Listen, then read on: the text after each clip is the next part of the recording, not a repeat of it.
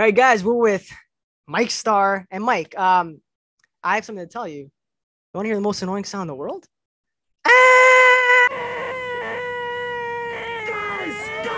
Guys! Fellas,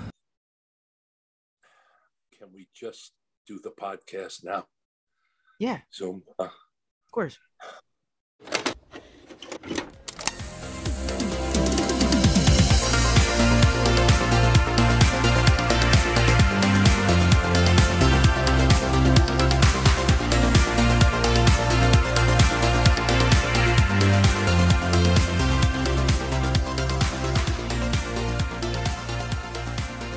You know, it's funny. People would come up to me even in gyms and say, "You're in the actor. You're in Dumb and Dumber," and people from all various backgrounds would say, "I saw it.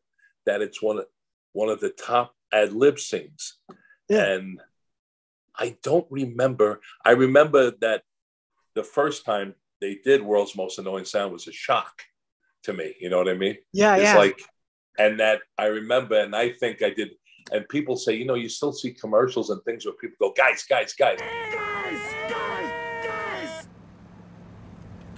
I'm not the first person ever said guys, or totally untraceable. But they say they get from that, you know, the guys.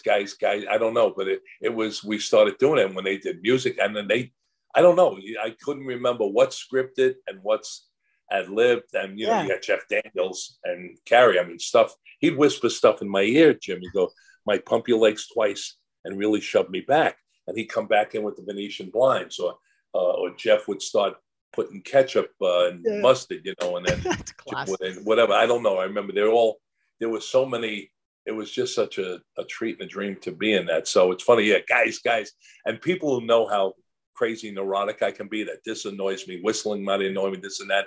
And people, it was their revenge. My friends' kids, my nephews, nieces, the children, everyone got a kick out of seeing it because certain things irritate me. I don't know, maybe it came when I had rheumatic fever, but certain things. So when they screamed in my ear, people just loved it, you know, like, I loved it. It was hilarious. Snap back. Yeah.